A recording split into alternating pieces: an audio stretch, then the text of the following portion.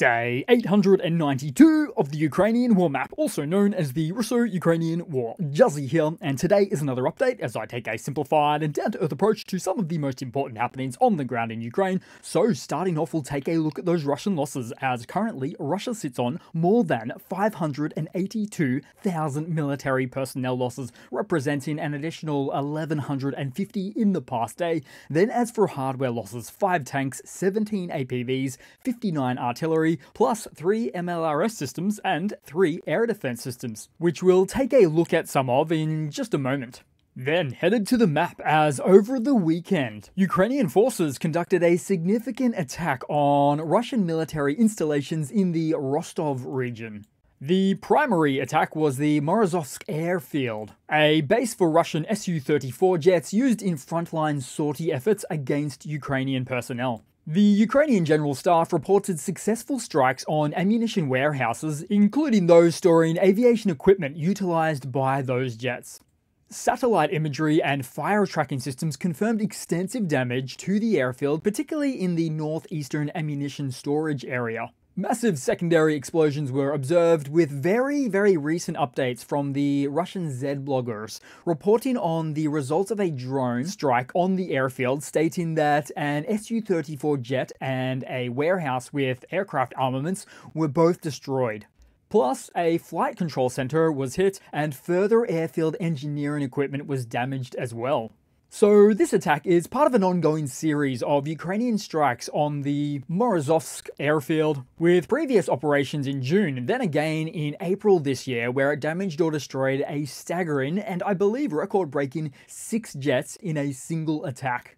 Then, adjacent to this and simultaneously, Ukrainian drones targeted an oil depot in the Kamensky district of the Rostov region as well, which is in fact directly east of the airfield and closer to the Ukrainian border.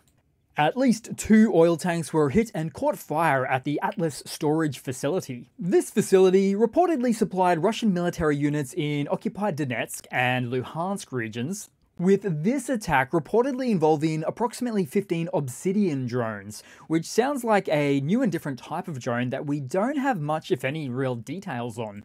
Though, it could be one of the unmanned UAVs in the following chart here, potentially one of the stealthy jet-propelled variants. And given the stated Obsidian name, which is in fact a naturally occurring volcanic glass formed when lava from a volcano cools rapidly, so I'm guessing the payload of these drones spread a lot of shrapnel of a possible molten metal construction.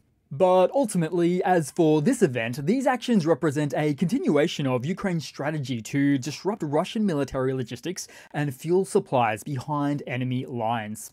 Then headed way down the map, as Ukraine's military reported successful targeting on Russian-occupied Crimea, resulting in the striking of a Russian Black Sea Fleet's submarine, and damage to an S-400 air defense system or complex.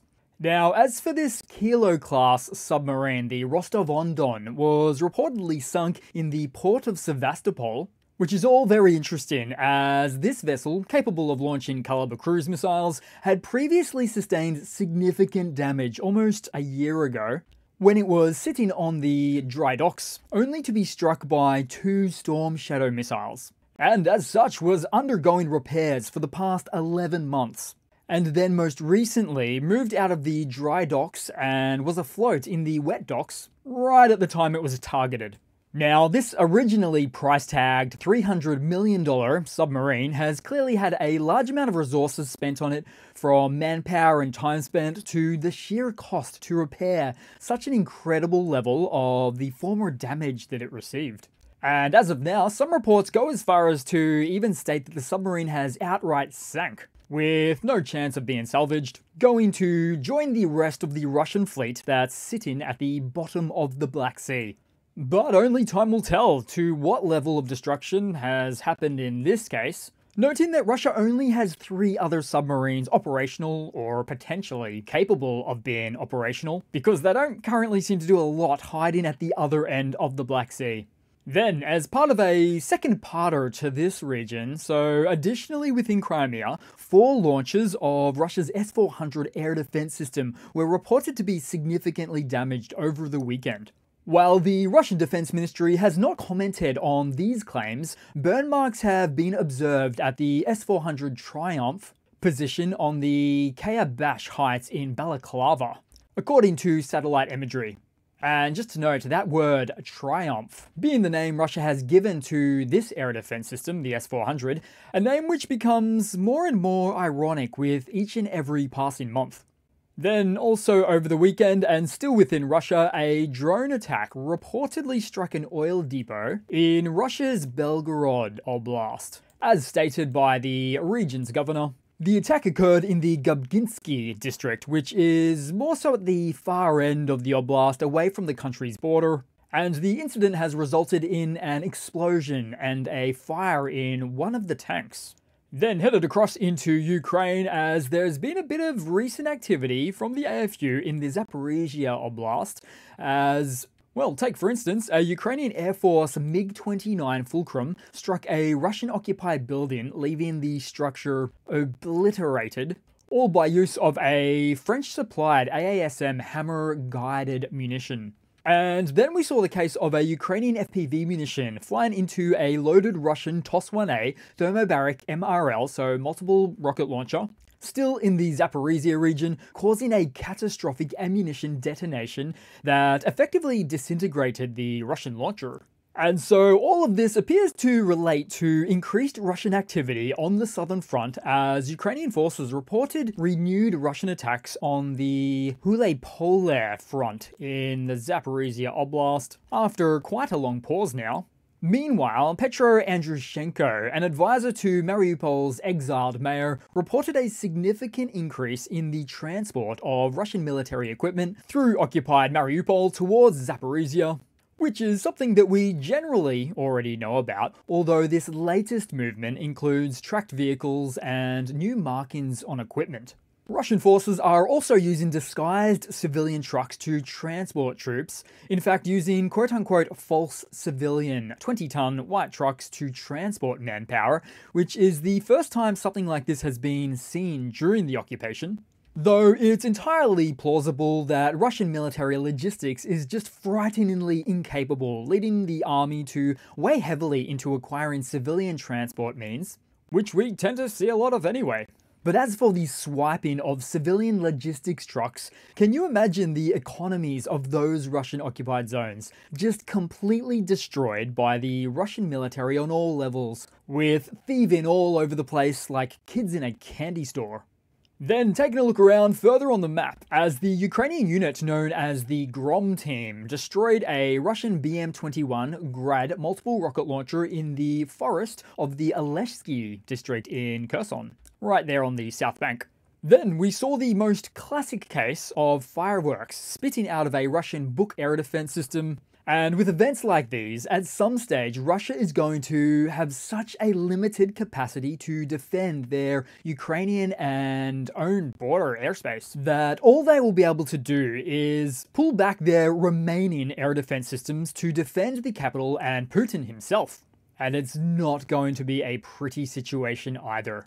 Then also in the east, a bit of a different case here. So the FPV drone attack on a Russian UAV from the perspective of the Russian reconnaissance drone. So the last thing the Russian drone saw was the AFU quadcopter coming up by its left side before the feed cut out, due to no doubt from the Ukrainian drone setting off its payload.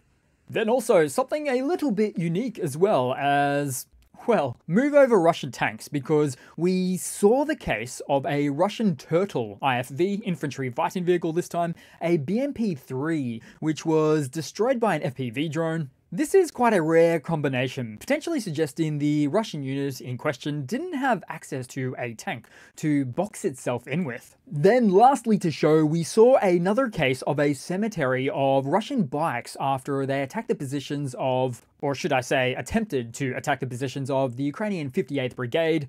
Now, motorbikes have almost always been a support tool in the history of warfare, and their usage in direct assault roles was almost non-existent 50 or 100 years ago even. And what didn't work back then definitely doesn't work any better now. Then with my need to cap a slight limit on today's video, I'll head straight across to a fairly quick Russian military mobilization blunder segment. So in this one, we see Russian soldiers fill cups with puddle water amid ongoing critical water shortages that they face. Gee, enjoy the dysentery or dysentery outbreak on the horizon. And sometimes I'm just numb from seeing so many things like this, and at other times I see this as such a scathing indictment of the Russian army's failure to provide basic necessities for its troops. It's actually some pretty thoughtless and disgusting treatment by the Russian MOD and from the Russian Emperor on top, and is truly a byproduct, consequence, or symptom of such a systemically corrupt society. Then to some lighter news to take the edge off a bit, as Ukraine's women's saber fencing team secured the country's first gold medal at the Paris Olympics, defeating South Korea in the final with a score of 45-42. Their journey to gold included victories over Italy in the quarterfinals and Japan in the semifinals. The final against South Korea was a closely contested match, with the Ukrainian team emerging victorious. And this gold medal has particular significance for teammate Olga Karlin, as it makes her Ukraine's most decorated Olympian in history with a total of 6 medals. Then headed across to a quick funny to round it all off for today, guys. So the Russian National Football League, or the RPL, which I'll add quickly is a soccer league, just to avoid any international confusion there, created the Russian ZOV Football Club to increase the level of patriotism within the Russian Federation recently. And firstly to note, which you might already be aware, the letters ZOV are Russian pro-war symbols, which resembles the word ZOB, which means call forth to war, call forth to arms, making for a very cringeworthy name for a team. And a very forceful addition of a team as well. And so most recently, the ZOV team, in a case of a bad omen, was immediately eliminated from the National Cup in the first match. Then, to add insult to injury, the goal against them was scored by a midfielder named Koklov, which is very ironic because it sounds very similar to kokol, which is a derogatory or belittling word or term used by the Russian military to refer to Ukrainians. So you couldn't even make all of this stuff up. And yet, ironic twists of fate like these continue to happen to Russia. Oddly impressive. So that's it for today, guys. Thanks again for watching. Please continue to like, and I definitely hope to see all of you guys there in the next one. Cheers!